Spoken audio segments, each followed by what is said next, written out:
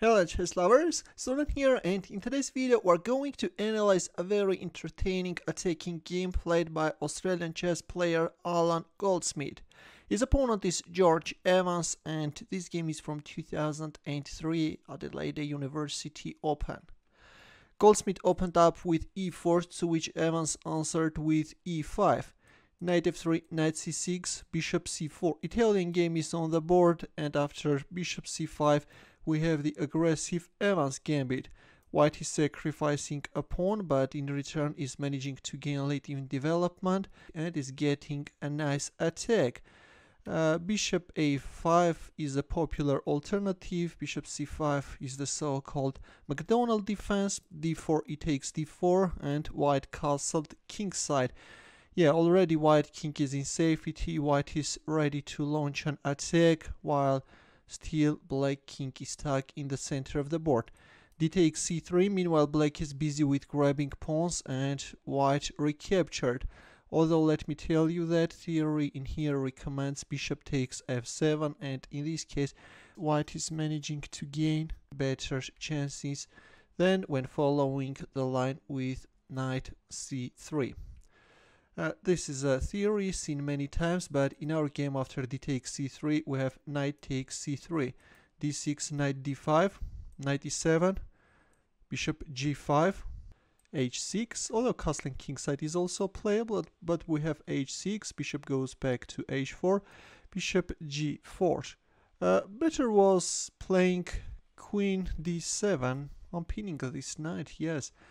But we have bishop g4. Here came rook b1, hitting on b7, rook b8, bishop b5, pinning this knight as well, and yeah, already this knight is hanging. So queen d7 was something which was very important to play instead of bishop g4 in here. Yeah, but we have bishop g4, and then came bishop b5. So now black is forced to weaken his king side with g5, and since black weakened his f6 square, a check from there followed. King f8, and the bishop on g4 dropped, although in return black won white's dark squared bishop. Knight takes h4, knight d4, bishop c4. White has a very nice attack, but still black is holding. Knight c6, knight f5, takes, queen g5, queen d5 with a double attack. Black neutralized the mating threat, but this is losing. Better was knight d8. Let's see what's the problem with rook h7. Since we reached the critical position, please pause the video and try to find white's next moves. Already? Look, in here, when white played queen d5, white not only threatened queen takes f7 checkmate, but also queen takes c6 is the threat.